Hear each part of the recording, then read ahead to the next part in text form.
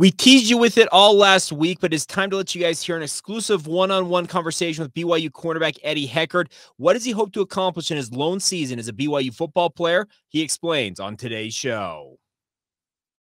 You are Locked On Cougars, your daily podcast on the BYU Cougars, part of the Locked On Podcast Network. Your team every day.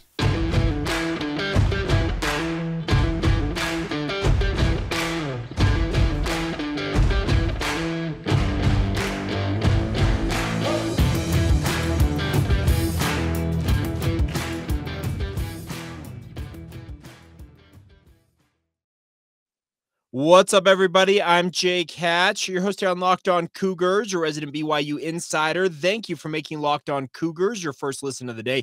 Always appreciate you guys making it a part of your routine, no matter when you happen to listen and or watch it.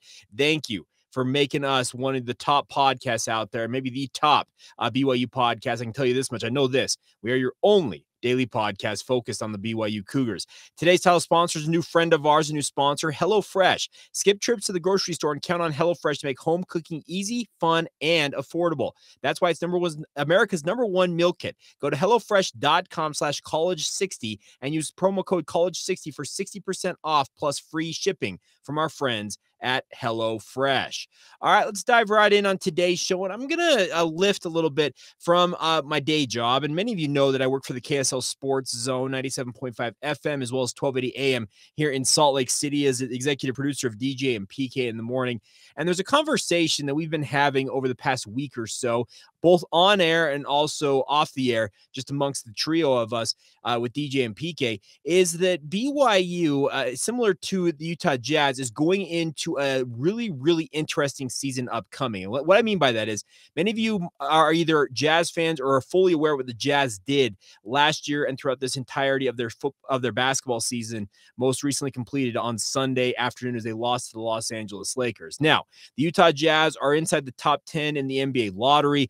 They're still rebuilding their roster after trading away 2 all-star players in Rudy Gobert as well as Donovan Mitchell. But the conversation has been, it was a very unique circumstance that the Jazz found themselves in going into this season, because little did we know, I guess I should say, that we were going to watch a highly, highly competitive basketball team take the court. Because trust me, all of us were looking at in the media core, okay, are we looking at a 20-win season for this Jazz team? Are they truly going to go into the Victor Wembanyama sweepstakes? How early will they completely shut things down? Will they really try and just make sure that they have an opportunity at the top pick overall? Well, Will Hardy came in with little to no fanfare in many respects, pretty highly thought of assistant coach, but his first head coaching job, he's kind of slapped with a roster of guys that came in via trades, etc. And all he and his guys did, the players on the Utah Jazz roster, is, like I said, field maybe one of the more competitive teams that in recent memory that was also fun to watch. Now, let me relate this to why I'm talking about this in relation to BYU. BYU has a season upcoming where they are going into the Big 12 conference, and frankly, none of us really know exactly what to expect for the BYU football program.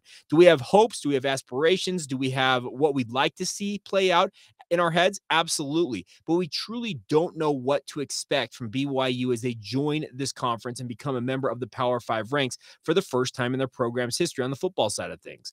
It is going to be a whole new deal for BYU, and it's a similar circumstance, like I said, to what the Utah Jazz endured. Now, as I mentioned, the Utah Jazz were far more competitive than any of us expected.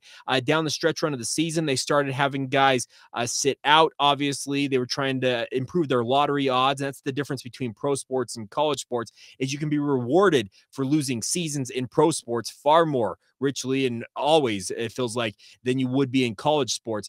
But the bigger point is, can BYU take some of the mojo that the Utah Jazz channeled this past year and field a better program, a better product on the football field, on the basketball court, on the diamond and baseball? I'm talking about all the different sports for BYU that are going into the Big 12 conference. Can they go out there and be that gritty team that is easy to root for because they don't have any expectations for them and they're exceeding those expectations? That is the hope, I think, for BYU fans. I think that would make this upcoming season for, seasons for BYU. I'm speaking mainly of football, I guess, in my mind, but all the different seasons upcoming I think it'd be a lot more fun to watch BYU and be able to root them on that way. I've got to say, for a team that finished in the bottom 10 of the NBA, this Utah Jazz season, for me, as a guy who has covered the Utah Jazz professionally along with BYU for over a decade, it's easily one of the funnest seasons I can remember. And the reason why is because there was so little in the way of expectations for the Utah Jazz. I think it's a similar circumstance for BYU. Now, I know that hope springs eternal. You always want to have your team go out there and prove the world wrong, be the team that people are going to coalesce around and just go out there and beat the world. That's what you want your teams to do. But I think the BYU is a program that has got great fans. Any one of you who are watching and or listening to this, I know you guys are diehards. That's the thing about BYU fans is in many ways, BYU fans, it's both a blessing and a curse in a way. It's at times is that you guys are so wholly focused on BYU and its successes as an athletic department, as a football program, as a basketball program, all the different entities inside the BYU athletic department, that it is something that you hyper fixate on. And it's actually something that I think makes it that BYU knows that they have fan support no matter what. Is that fan support always in favor of everything they're doing? No, because trust me, there have been many times that you out there in Cougar Nation have made your feelings known about how things were operating. I think most recently this past football season with regards to how the defense was operating and the absolute meltdowns that social media had with regards to Elisa Tuiaki and the defense. But you can go back through BYU's history and it's not all bad. Like I said, this is actually a good thing. The passion for BYU football and all the other BYU football, not all the BYU football programs, all the different BYU athletic departments, programs inside of that, I actually really respect that. It's a similar circumstance to what Utah Jazz fans are. I think there's a lot of crossover amongst BYU and Utah Jazz fans because they're located in the same state. A number of you probably are Jazz fans, but there are some of you who are not. So the biggest thing I'm trying to get across to you is let's just enjoy this upcoming Big 12 debut for BYU. Like I said, we went into that Utah Jazz season this past year, trust me, in the media core, kind of saying, okay, can this team really win 20 games? Can this team really do this? What do they put out there? They put out a team that won 35 plus games. They put a guy out there who was an all-star in Lauri Markkanen who had a career year. They found two building blocks in guys like Walker Kessler and Ochai Agbaji, who are going to be part of the Utah Jazz core for the foreseeable future. They found a guy off the street from the Capital City Go-Go in the G League in Chris Dunn, who very well might be a starting guard for them next season. They found pieces along the way and made this season far more enjoyable than it had really any reason to be. I don't think that the expectations for BYU are quite that low going into the Big 12 here, but at the same time, let's understand that there are going to be speed bumps along the way. BYU is coming in lightly regarded by a lot of these programs in the Big 12 conference. They may be happy to have BYU be a member of the conference to bolster their strength, but let's also acknowledge the one thing that's out there is that they're fans of their team. Speaking, let's say, of a TCU, Oklahoma State, you can go all down the list.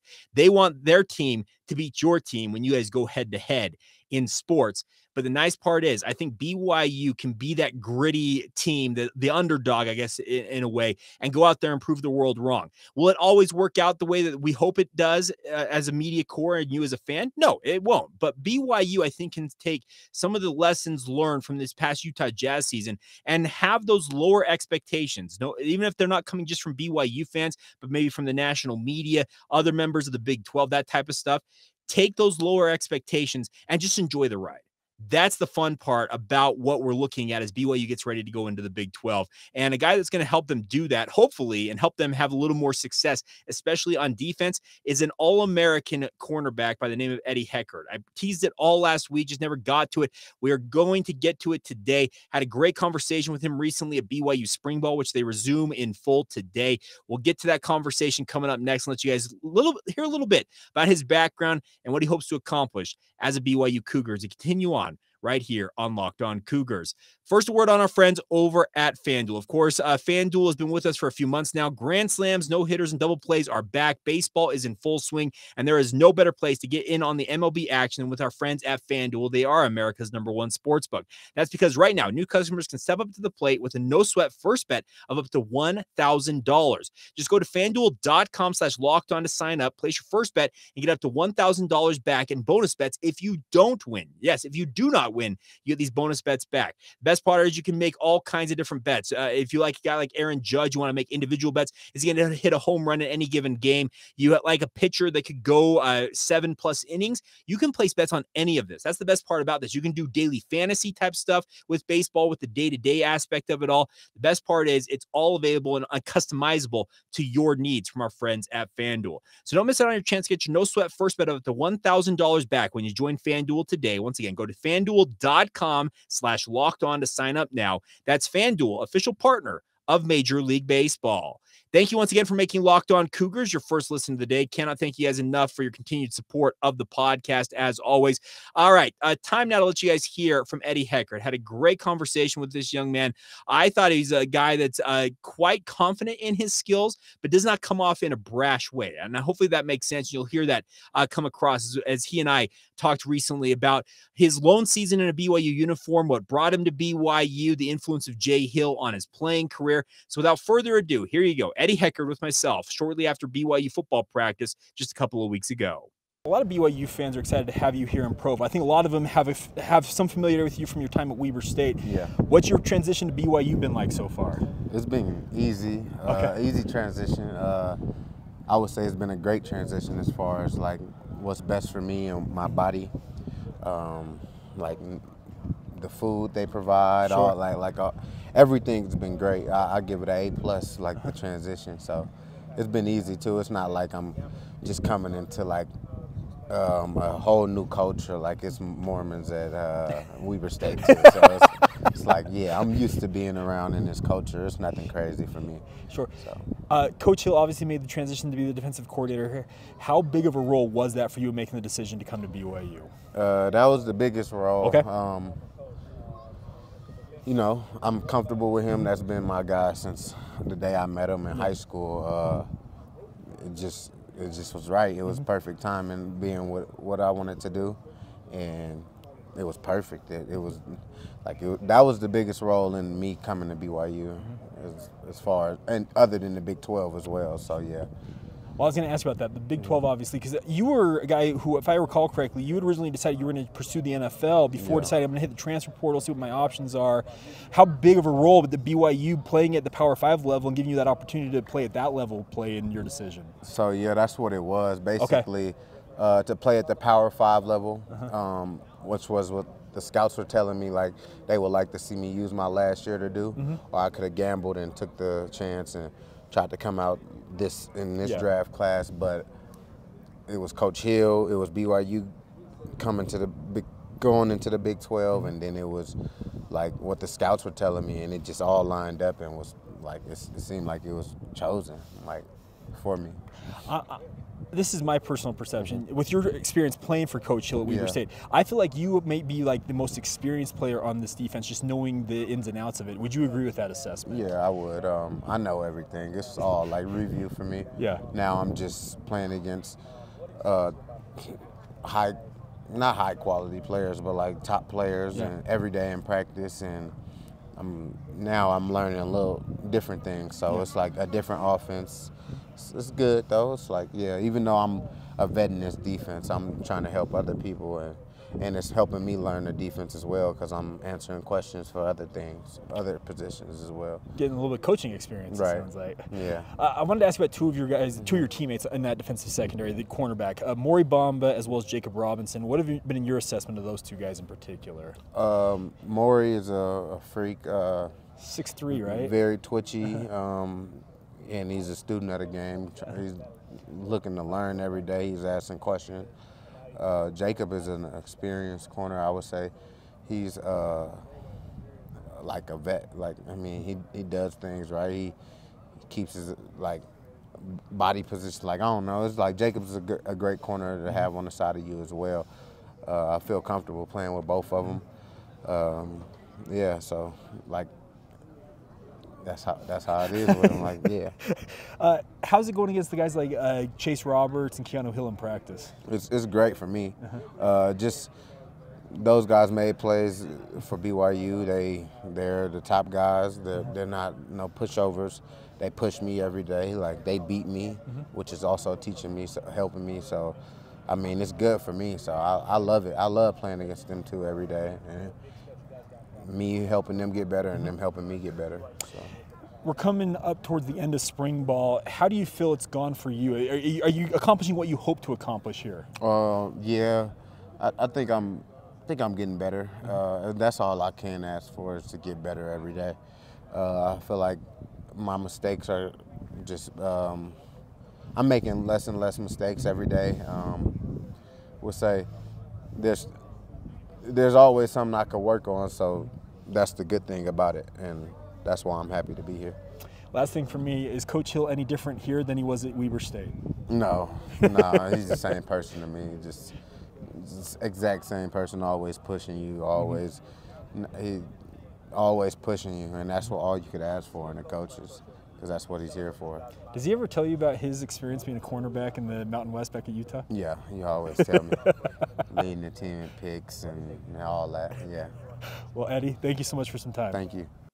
There you go, Eddie Heckard, BYU cornerback. And like I said, you can tell he's a confident young man, and he is hopeful that his skills will pay the bills, to use that analogy, when it comes to the NFL this time next year. You heard him say the scouts told him, hey, you can test the waters now, or you can go prove yourself at the level BYU's playing at, speaking of the Big 12 and Power 5 football, and really show what you're capable of. And I, for one, I've really been impressed with him in terms of what I've seen from him in practices. We will be out there later this week for BYU's 14th and 15th practices of spring ball. Those will be a Wednesday and Friday based on the schedule that we have been handed from BYU. So we'll get a few more interviews in there before they close up shop. But like I said, I've been very impressed with Eddie Heckard and looking forward to seeing what he can do. I think he's going to be a big part of this defense. As you heard him talk about, nothing's new to him in this defense. He's run this defense. He's played in this defense for years. He might be the most well-versed person in knowing what BYU's defense is all about than anybody not named Jay Hill on BYU's defense. This is a kid who knows it inside and out. And the nice part is I've seen him take guys like Maury Bamba and Jacob Robinson, who figure to be at least rotation pieces, if not outright starters for BYU at cornerback, to the side during multiple practices and try and explain concepts and what they're supposed to be doing on a certain play. This is a very complex defense, but it's also been simplified so that guys know what they're supposed to do, but you also have to understand the nuances of it. And I know that sounds completely convoluted and almost made up, but I've had that come from a number of people about this defense. It's simple enough to understand for any given player, but it's complex enough that if you don't know the calls and the terminology that you're required to know for every play in the playbook, it can get you screwed up real fast. You might be running something like, you say you're running a cover 3 when the call was to go into quarters coverage, or to use, I'm just using examples there. But the nice part is a guy like Eddie Heckard, especially for the defensive secondary for the Cougars, I'm not saying just cornerbacks, he also can help the safeties out. Guys like Micah Harper, Malik Moore, guys who are expected to start for BYU this fall as they go into the Big 12. Eddie Heckard can explain to them the overall philosophy and the thought process behind some of the calls on this defense. Obviously, it's nice to have Jay Hill as the safeties coach because, like I said, he's the most knowledgeable because he's actually the guy who has invented this defense, or at least has carried it from Utah and tweaked it to his liking at Weber State. But a guy like Eddie Heckard, I think he's going to be invaluable for BYU as they go into the Big 12 here. This is a young man who understands what he is capable of doing, hopes to prove that this fall, and then obviously go on into the NFL and have a successful pro career. And he's got one shot to get it right here in Provo. You heard him talk about it. Jay Hill was the main reason he came to BYU, but he also said the NFL prospects, the chance to play Power 5 football and truly prove himself at the highest levels of college football are a big motivating factor. And I, for one, will be rooting for that kid. I really am excited to see what he's capable of doing as BYU gets ready to go into the Big 12 here in just a few months' time. All right, in just a moment, we'll wrap up today's show with a look back at some of the other news and notes involved in BYU athletics from the weekend that was. A BYU men's basketball program is in the top 3 of a transfer portal star. What does that mean for them, or what are the chances of landing that young man? We'll talk about that. We'll also talk about what happened in BYU baseball and softball, as well as a look back at a win over UConn and our look back at all 155 BYU games of their independent era as we continue on right here on Locked On Cougars in just a moment. First, a word on our friends over at Perry Homes. Whether you're looking for your first home, you're ready to upgrade to your dream home, my friends, Perry Homes has a house for you. For 50 years, Perry Homes has been Utah's premier home builder with communities throughout the state. They have communities, home designs, and price points that will all help meet your needs. And the best part is they got beautiful communities in Davis, Salt Lake, Tooele, and Utah counties. If you want to live in the south end of the state, they got multiple communities in Washington County near St. George as well. Perry Homes also offers over 50 unique home designs, from ramblers to 2-stories to townhomes, to customize it to fit your needs. The best part is they even have quick move-in homes available now if you're ready to move right away. The best part is, additionally, I should say, they also offer generous financing incentives to their preferred lender as well. So get on it, my friends. Visit perryhomesutah.com to see what's new in Utah's finest neighborhoods. That's perryhomesutah.com to learn more now. For 50 years, Utah has been coming home to Perry Homes. Thank you once again for checking out Locked On Cougars. And let's talk about some of the news and notes going on in BYU sports from this past weekend. Well, BYU continues to work in the transfer portal. They've made the final 3 for Texas A&M Corpus Christi transfer Trey Tennyson. Now, Trey Tennyson is a guy who averaged over 15 points this past year for TAMU CC, and a guy who actually went to the NCAA tournament. Many of you might recall that Texas A&M Corpus Christi did make the first 4 in that. He has narrowed his top 3 schools to BYU, TCU, and Western Kentucky. He averaged 15.7 points per game, 2.3 rebounds, and 1.2 assists, while shooting 40% from 3 this past year, also 44% from the field overall, and nearly 90% from the foul line. This is a guy who would be an instant offensive upgrade for BYU, it looks like on paper.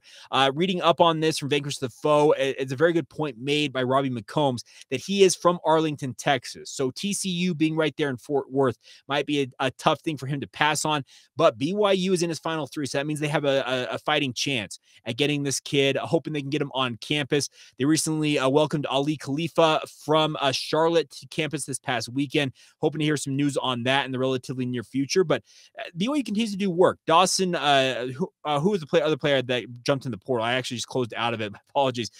Dawson from, man, I feel so bad that I did that. That's stupid on my part, but it's not Dawson Knox. That's the tight end from the Buffalo Bills. I'll see if I can look it up as we continue on here, but let's flip over to BYU football for just a moment. There's an interesting piece written by ESPN, Matt Miller and other guys. I believe it's Jeremy Fowler from ESPN as well on the NFL draft, looking at options for the NFL draft. And they said the conversation turned in this article to players who could stand out in the second day of the draft. And what does that mean for BYU? Well, Blake Freeland is a guy who got mentioned here. And it was Jeremy Fowler who mentioned this. Blake Freeland, mobile, versatile offensive tackles usually get pushed up the board, and Freeland could be the latest case. One veteran scout had a good comparison for him in Colton Miller. Says that checks out for me when I watch him, the scout said. Freeland has played a lot of football, starting 41 games for BYU over 4 seasons. At 6'8", 302 pounds, he was only allowed 1 sack in 2022.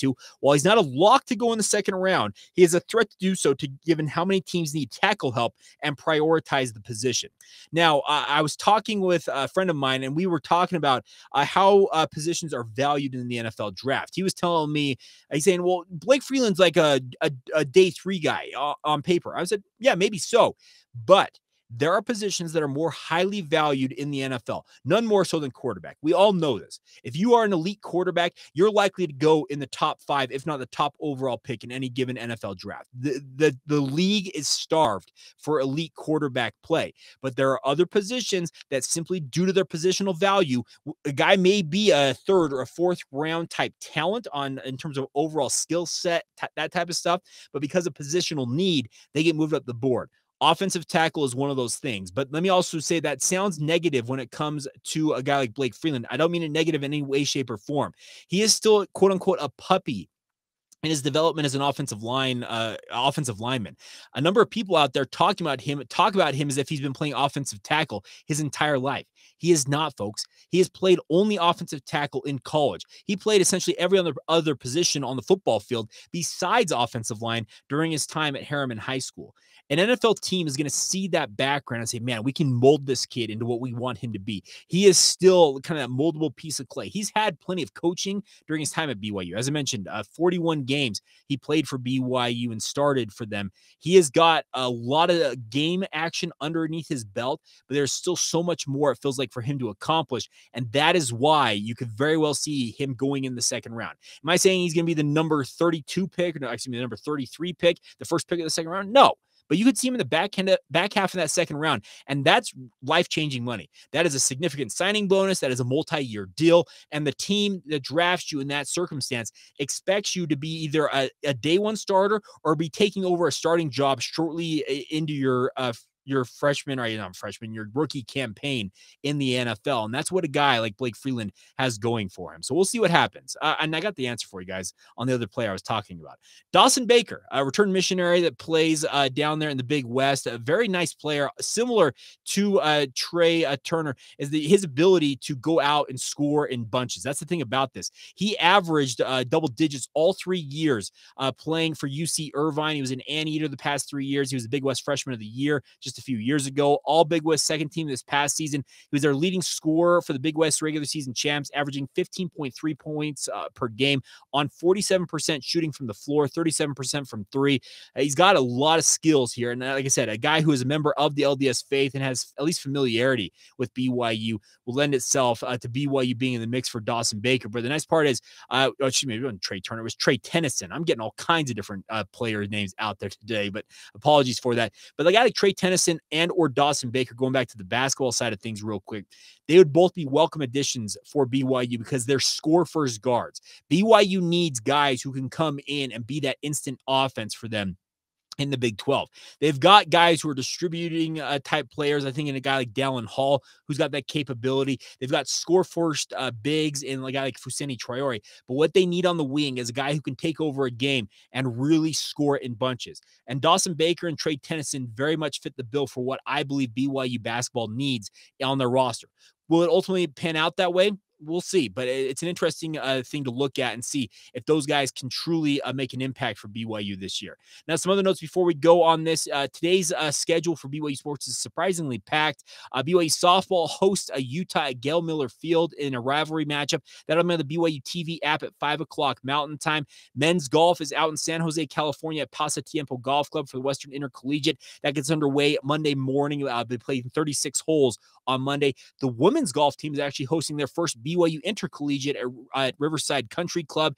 That begins on Monday morning as well. If you want to get over to Riverside and watch them play, they'll continue action on that on Tuesday as well on the men's and women's golf side of things. And also the baseball team over the weekend had a pretty good series against USF, taking 2 of 3 games, winning the opening game 6-2, losing 15-5 on Friday, and then bouncing back with a 15-6 shellacking of the Dons on Saturday. Cougars inching ever closer to 500. They're now 11-19 on the year, 5-7 in conference play. So staying in the middle part of the West Coast Conference race. Best of luck to them this week as they head out. I believe, they host Utah Tech tomorrow, but then head to Santa Clara for a weekend series out there in the Bay Area in Santa Clara, California. So best of luck to them. Softball had a great weekend. Opened West Coast Conference play with a sweep of it was Santa Clara this past weekend, winning 4-3, 8-2, and 8-0 in 5 innings. Like I said, they will be hosting Utah today, also Utah Valley tomorrow, and then continuing West Coast Conference play Friday and Saturday against LMU, but that will be on the road down there in Los Angeles. So you're up to speed on everything going on in BYU sports outside of one game. We're looking back real quick at BYU and their 155 games they've played as an independent football program. I've been going through these all offseason long. We will be picking up the pace, I can tell you this much. As we continue to really enter the depths of the offseason, expect to hear more and more of these breakdowns. But BYU in the 2015 season, when we last left, suffered just an absolutely embarrassing 31-0 shutout loss at the Big House against Michigan. They tucked their tails and crawled back home with a 2-2 record as they welcomed the Connecticut Huskies to Lavelle Edwards Stadium. Now, this is a game that BYU did turn the ball over 3 times. They couldn't they didn't necessarily get in their own way, but they struggled in this game, all things considered. Tanner Mangum threw 2 interceptions as well as 2 touchdowns, both of them coming in the fourth quarter, as BYU scored 20 points in the final stanza of the game to pull away in a 30-13 victory over the Huskies. Mangum finished 35 of 53 for 365 yards. So nice outing, all things considered, the interceptions aside. But he was a young man, like speaking of Mangum, we've talked about this. The 2015 season may have been the high point of his BYU career, but he was not expected to have this type of a performance so early on in his career because of the Taysom Hill injury in that opener against Nebraska. But nonetheless, BYU got the win, got themselves back in the win column after, like I said, that very embarrassing loss at Michigan. But the nice part is they bounced back in a big way. Like I said, piling up over 500 total yards on UConn. Taron Houck had 6 receptions for 129 yards. Mitch Matthews, 8 receptions, 78 yards. Both of those touchdowns in the fourth quarter for him. So this is a good bounce back win for BYU, but they would obviously need to pick up some more momentum, and they would do that the next week as they welcomed in East Carolina for what ended up being a pretty thrilling game. We'll talk about what happened with ECU on tomorrow's podcast. So there you go. You're up to speed on everything going on in BYU sports. Thank you for your support of the podcast as always. Hope you guys had a fantastic Easter, had a great time with your family or whatever you were doing to celebrate the holiday. Of course, we will have you covered all week long for the final week of BYU spring ball. And then we really do enter the true off season. Baseball will continue on, obviously, but we'll be tracking that. But we'll be getting ready. We truly turn our attention fully to the Big 12 once BYU wraps up spring ball. But we'll have that for you guys all week long right here on Locked On Cougars. So thank you once again for making us your first listen today. You know, make your second listen. Our friends over at the Locked On Big 12 podcast, get caught up on everything going on in Big 12 football, Big 12 basketball, anything and everything under the sun in the Big 12 Conference. Josh Neighbors has got you covered. Check it out on YouTube or wherever you get your podcasts, just like this one. All right, my friends, have a great rest of your day. Thanks for tuning in. This has been the Locked On Cougars podcast. See ya.